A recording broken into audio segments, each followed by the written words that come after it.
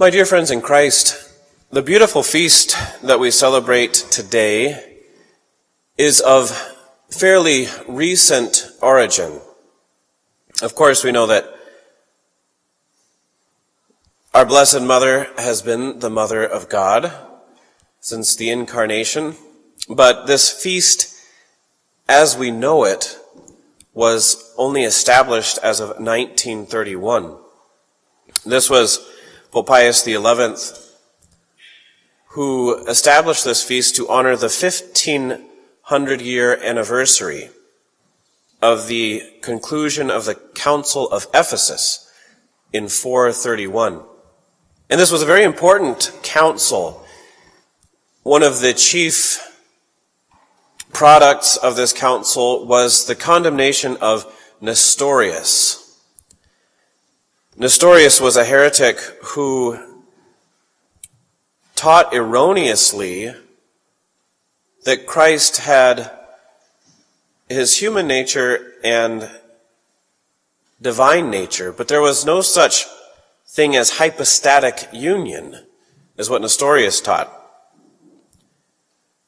And one of the conclusions of this false teaching was that the Blessed Virgin was the mother of Christ the human, and in no way was she therefore the mother of God. The Church definitively condemned this error, and one of the results of this council was the coining, we might say, of the phrase Theotokos, a Greek term meaning the Mother of God. This was now our Blessed Mother's title, Theotokos. Truly, she was the Mother of God. And this title, we might say, we follow the Fathers of the Church and the Holy Writers. This title is the greatest of our Blessed Mother's titles, because all of her other prerogatives, all of her other titles stem from this prerogative, that she was indeed the Mother of God. God gave her her immaculate conception. She was immaculately conceived.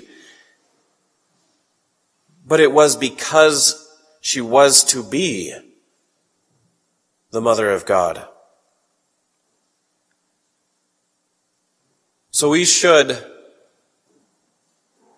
honor our dear Mother today in a very special way, invoking her under this title, Mother.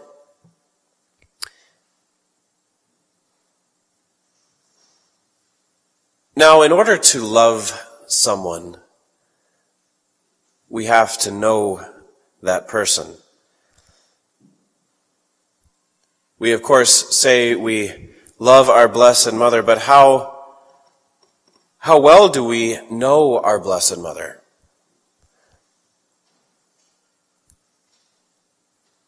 There are problems that could be brought up. Well, how do you get to know someone if you can't speak with them?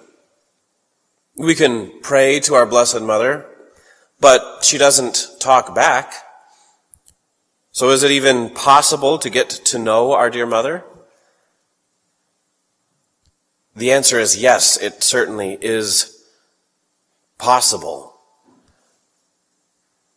It has been God's pleasure to reveal to us His Holy Mother, to give mountains of details, in fact, about her, that we might know His greatest creation. He puts her on a pedestal above all the angels and all of the saints, that she might magnify the dazzling light of her Son, that we all might be able to see. We can indeed know Mary. We can know her more fully, in fact, than we can know the closest of our best friends.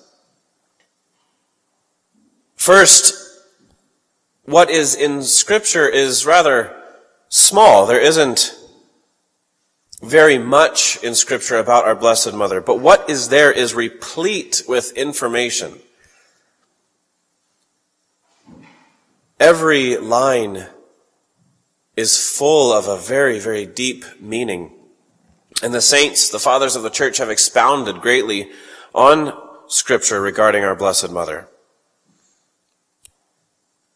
And besides for this, our dear Mother has shown herself to us throughout the centuries many, many times in apparitions. This private revelation, approved apparitions, revelations, give us a treasure trove of information about our Blessed Mother. But what is even more than both of these things is the fact that if a soul is truly desiring, if we are really striving to know Mary, we will be given every possible help by our Lord, who desires that we come to him through his mother. He will enlighten our minds to know our dear Mother. But what do we know about Mary, or at least what can we say about her today? There are books upon books about our Blessed Mother. Even the one, perhaps one of the most famous books, The Glories of Mary by St. Alphonsus, is a very, very thick book.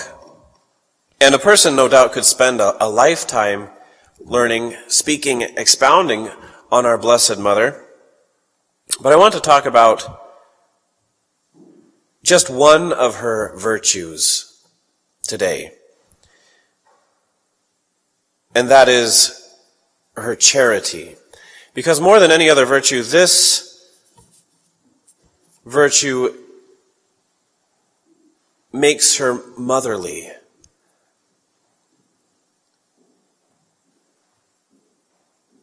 There is particular story in sacred scripture that brings into contrast, I suppose we could say. It brings before us very clearly our Blessed Mother's mother-like charity. It's something that mothers do, I think, to take care of the nitty-gritty. To make sure that all of the plans are taken care of. There are a lot of little details that dads maybe don't think about. But a mother always has these little things in mind. This was the case in the story we read in Scripture of the wedding feast of Cana. And we know this story, I'm sure, very well. They were invited to a wedding feast. And our Blessed Mother noticed something. Her attentive eye realized that they were about to run out of wine. And this would be a very embarrassing thing for the bride and the groom. So before it was even came to the attention of the stewards, she addressed her son.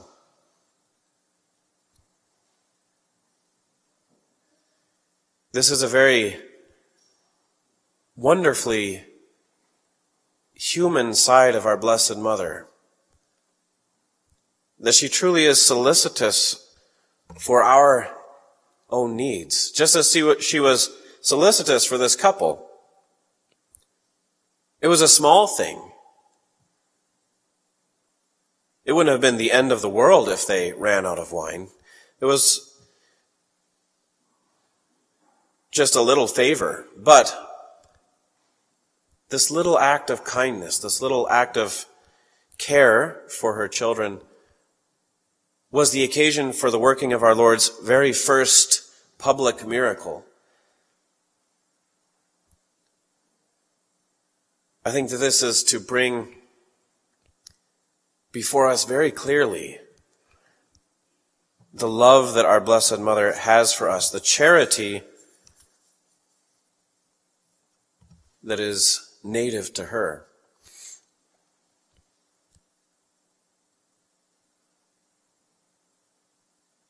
Her love for us, of course, is founded in her love for Almighty God. That there is one great commandment. A lawyer asked our Lord one time, "What is the greatest commandment?" The answer is to love the Lord thy God with thy whole mind and with thy whole heart and with thy whole strength. But the second is like to this, to love your neighbor as yourself.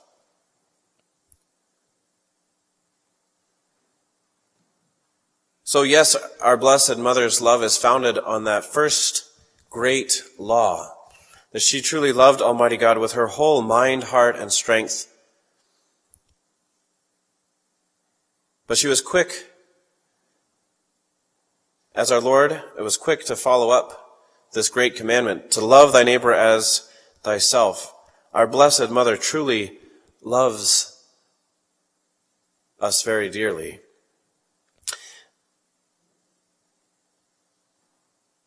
It's an interesting question, perhaps, and this was sort of a query, a question by St. Catherine of Genoa. We might think that if our Blessed Mother was so consumed, her every thought was about Almighty God, if her every fiber was consumed with Him, how could she have place? How could she have time to love us? And our Lord explained this answer one day to St. Catherine of Genoa when she had a similar question. St. Catherine said, "Lord, thou willest that I should love my neighbor, and I can love none but thee." And he answered very simply, "All who love me love what I love." Since there was never a creature who ever loved God as much as our Blessed Mother, so no one ever loved mankind as much as she did, as much as she does. Now, we know that our one goal, our chief purpose in life is to love Jesus Christ. Our life goal is to know and to imitate Him. And this is where we need to understand devotion to our Blessed Mother correctly. It's a common thing that is brought up by Protestants. Will you worship Mary? And even if they don't go so far as to say that we worship Mary, well, we overemphasize. We put way too much emphasis on our Blessed Mother, and it's not right. We should be thinking about Christ. And this is true. Christ is the center of our world. He is our everything. But if we are seeking Christ, we can be certain He will be with His mother. St. Louis de Montfort explains this so very clearly and logically, that God has willed that we approach Him by means of His mother. She is our advocate with Christ, just as Christ is advocate with the Father. When our mother asks, or even if we ask in her name, Christ will never refuse. The interests of Mary and the interests of God are interchangeable. They are one and the same. If we know her, we know Almighty God. Those that love God love what God loves, remember. So let us go to our Blessed Mother. Let us strive to know her more and more. Read about her whenever we can. Those lines from Scripture. There's a lot of beautiful literature about our Blessed Mother. If you haven't read The Glories of Mary by St. Alphonsus Liguori, I highly suggest it. We should try to know her, thereby knowing her Son all the better. Let us always go to her for intercession. Truly, as a child, the vestment today has an image of Our Lady of Guadalupe. And this is one of the more consoling of our Blessed Mother's apparitions. There's one line that is so tender. She spoke to Juan Diego, "Am I not here, who am your mother?" She is always there for us. So let us do our part. Let us do our part and seek her out and come to know her better. In the name of the Father, and of the Son, and of the Holy Ghost. Amen.